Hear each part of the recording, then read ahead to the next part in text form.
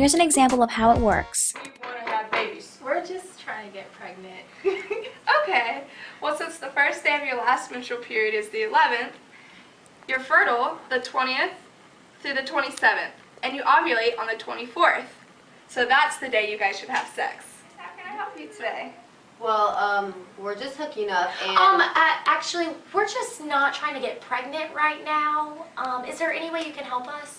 Okay, sure. So you don't want to have sex on any of these days, and especially not on this day. So either don't have sex or use a condom. Okay, thank you. That's a really long time. Meanwhile, Honey, I'm ovulating.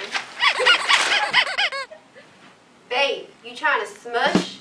Babe, I'm ovulating. The doctor said no. Psh, I'm gonna go play my Xbox.